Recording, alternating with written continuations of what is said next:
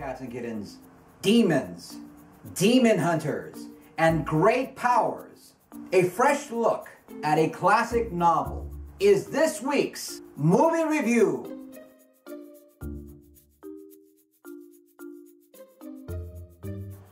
Journey to the West is a 16th century novel, and in English-speaking countries, it's one of 4 great classical Chinese novels.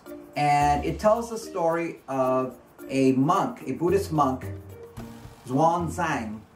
He must travel to India to retrieve some ancient sutras. This may very well be a spoiler, but I feel I have to share this with you. And you discover this at the very end, is that this entire film serves as a prequel to the events in the novel.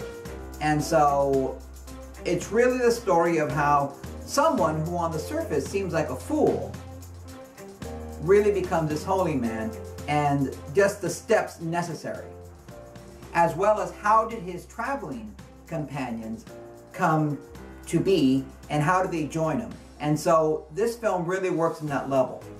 As a prequel, it really has this kind of interesting texture to it in that it is wacky and slapstick, but it has a great spiritual message which is delivered quite well. And again, that payoff is amazing. Some really clever visual effects and very amusing martial arts sequences.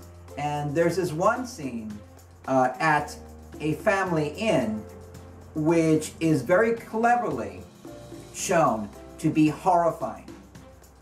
The main actor who plays the future monk is brilliant.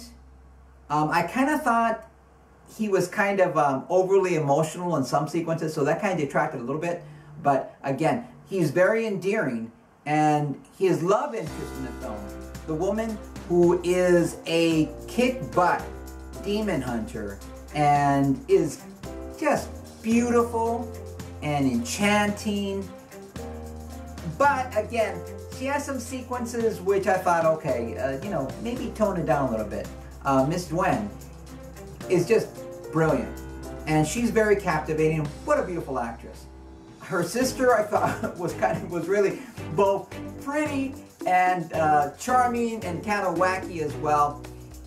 There are some other martial artists, the Almighty Foot and Prince Important, as well as one more demon fighter who uses both tiger and praying mantis style gun fu in a way that's really clever.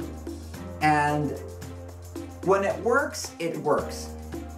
The one detriment to this film is that there's some humor which I thought was kind of sophomoric and really kind of distracting. So that's kind of what brought it down a notch for me. This film is no longer in theaters, but you can no doubt get it via Netflix, streamed to you. And I saw it on Amazon, and I had a really good time. And again, once I saw the ending, I thought, wow, this was really clever. And it really made me appreciate this film. Now, if you're going in for The Monkey King, because it is kind of a prequel and you're expecting something really funny or heroic, you know, just be aware that things have to happen to set up the ending. All right, guys, well, that's all for now. Even as the universe flows in harmony, I invite you to flow in harmony with my Twitter and Pinterest at Lord Coyote 2000. Have an awesome day, and I'll be talking to you real soon. Take care now. Bye.